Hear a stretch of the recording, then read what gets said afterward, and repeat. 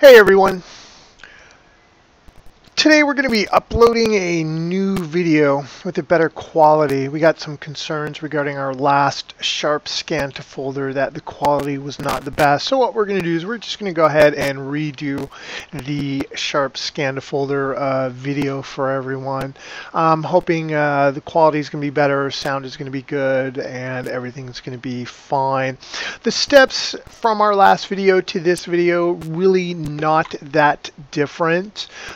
The main thing you guys need to know before we get started is you're definitely going to need to know the IP address of the SHARP MFP that we're going to be working on. So what we're going to do is I'm just going to walk you through the steps to get this done. It's going to be a two-part process. First part is we're actually going to be creating a folder, a destination folder that we're going to want our scanned documents to go into, and then the second part of the process would be creating an address book entry on the SHARP MFP itself. So step one, we're going to go ahead and create a shared folder, and we're going to go ahead and assign permissions. Generally speaking, what I like to do is I like to keep everything super duper simple, just so I don't have trouble with file paths and stuff like that. So usually what I'll do is, unless we have a special request or something like that, usually what I'll do is go ahead and just create a new folder directly in the C drive. So what we're going to do is we're going to open up a folder. We're going to go to the C drive. Once that's opened up, what we're going to do is we're going to right click, we're going to go new, and we're going to go folder. Once a folder is created, you're going to want to give it some sort of friendly name, some sort of name that's easy to remember. What I suggest with the folder naming scheme, don't use special characters or spaces. Just because in the past I have had issues with giving folders names and putting spaces. Sometimes the Sharps don't want to play nice with these type of folder names.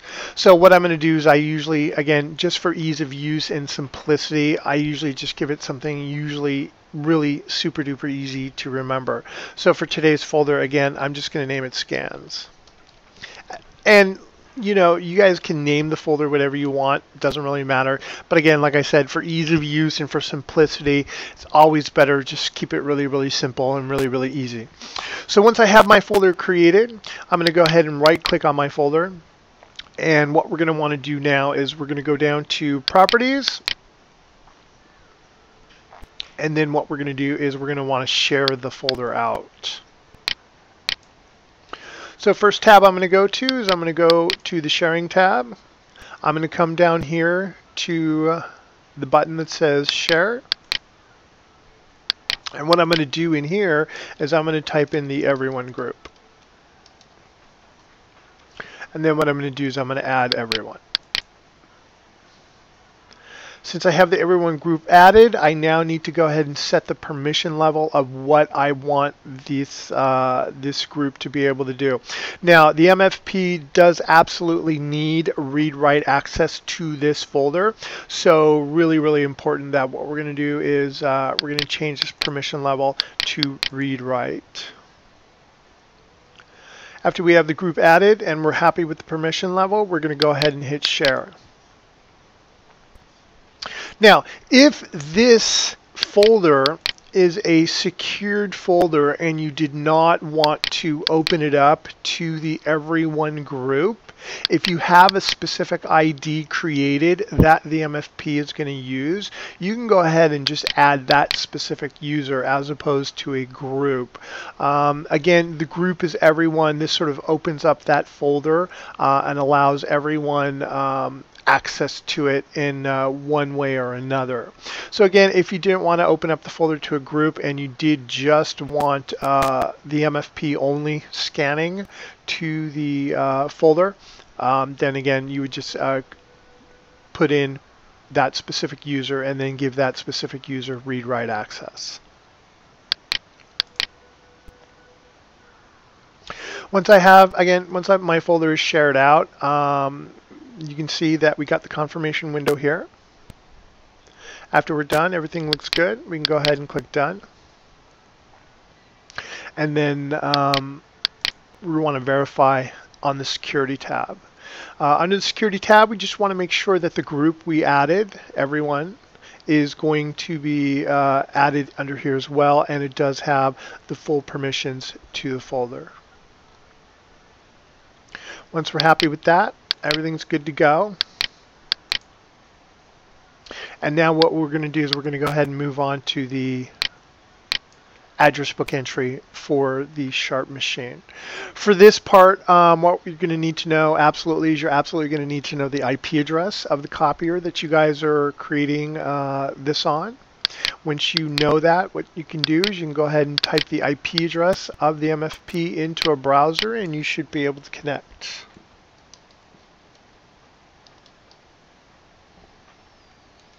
I believe I'm on 213.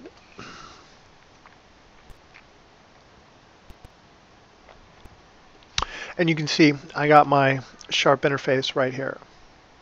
I do not need to be logged in as an administrator to be able to create address book entries. Address book entries are opened up for all the general users.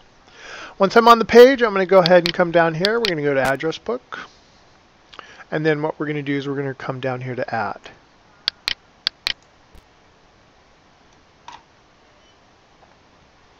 Once I'm under the address registration page, what I'm going to do is I'm going to go over here to the network folder and I'm going to make sure that this is selected.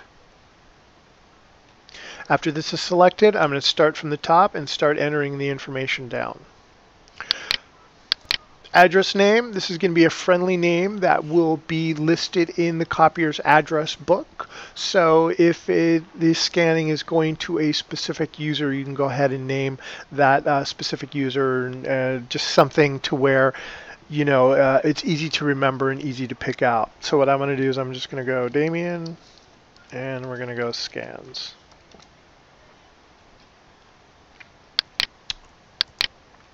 The initial field is not 100% super duper important. However, if you did want to put in an initial, you go ahead and do this. Generally speaking, what I'll do is I'll just go ahead and put the initials something like this. What the initials do is basically when you go to the address book of the copier, when you're on the machine, there will be some tabbed pages on that address book. So if you assign an initial to this name, then it'll go ahead and appear in the tabbed pages as well. So if I went to the tab of D, I would go ahead and find my new scan folder.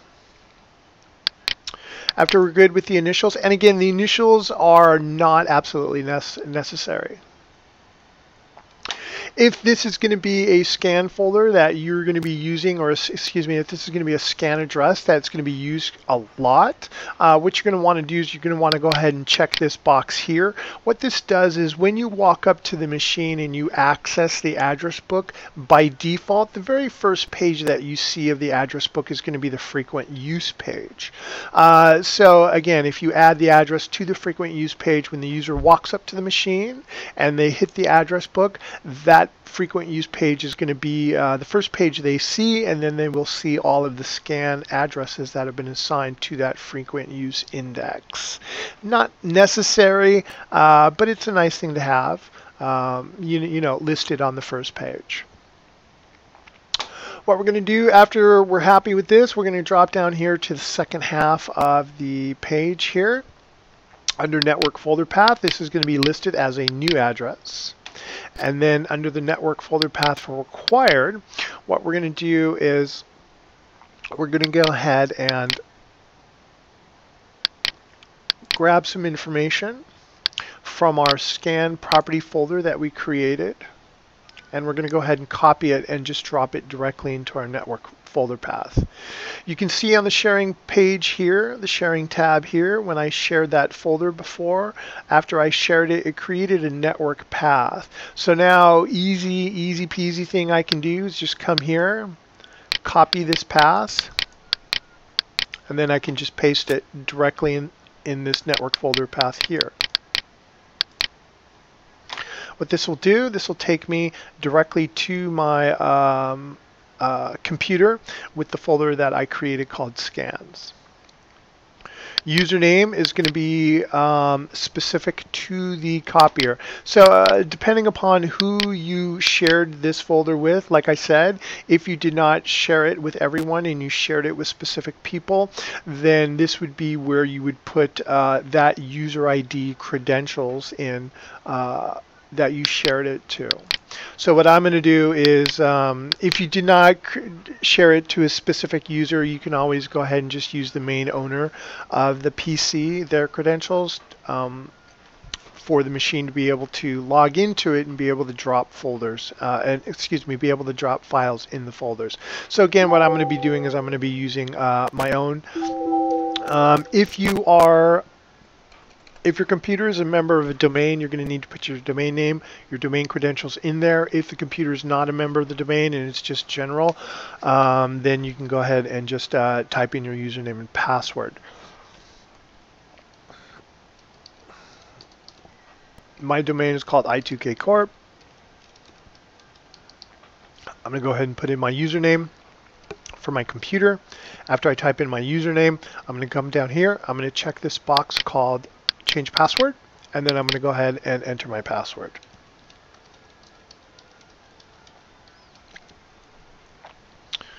After we're good with this, we have a file type. This is going to be the default file type that is assigned to this address book entry. As long as PDF is okay, you can leave it. But if you did need a different default file type to be there, then you can go ahead and select it. You will still have the opportunity at the time of walkup to be able to change it to whatever you want, but this just sort of sets the default. Compression mode and color grayscale.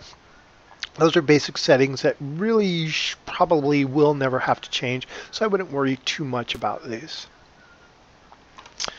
After we're happy with these settings, what we're going to do is we're going to come down here to the box called Set as Default Use. We're going to check that.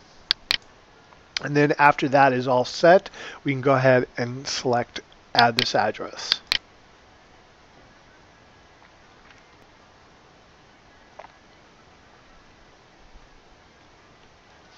You can see that my success was successfully processed, which means my address book entry has been created.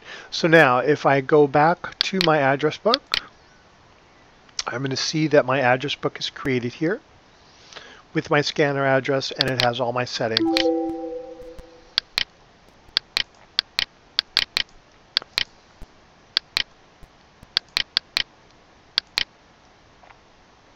So everything we put in before.